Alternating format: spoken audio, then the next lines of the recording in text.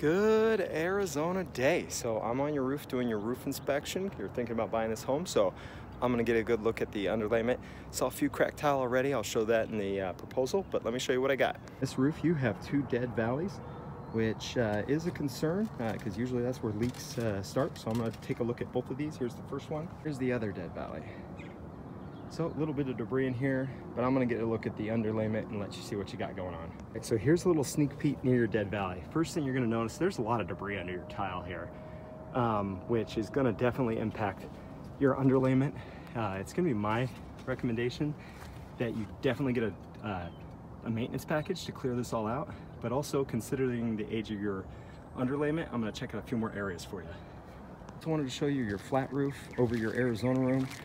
Showing signs that there has been some repairs done here in the past, but I'm seeing some cracking. Looking at the age of this, it's gonna at least need to be recoated. I'm gonna suggest replace, but I'll put on it for recoating or replacement, and you'll be able to see that in the proposal.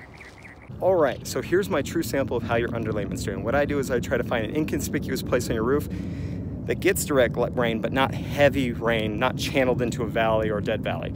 This is what I'm looking at. So this is your front of your home, top of the ridge, going down a couple, and this is what it looks like.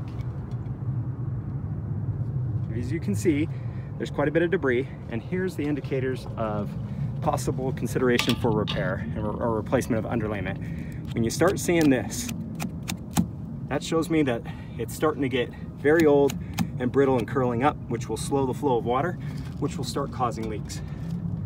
It's gonna be my recommendation that we get your roof replaced within the next year or so, and replacing the whole underlayment, just to prevent any possible issues this monsoon season. So I'll put that in a proposal, let you pick from good, better, best options. That's the 10, 15, and 20-year warranty options, and I'll send it over your way.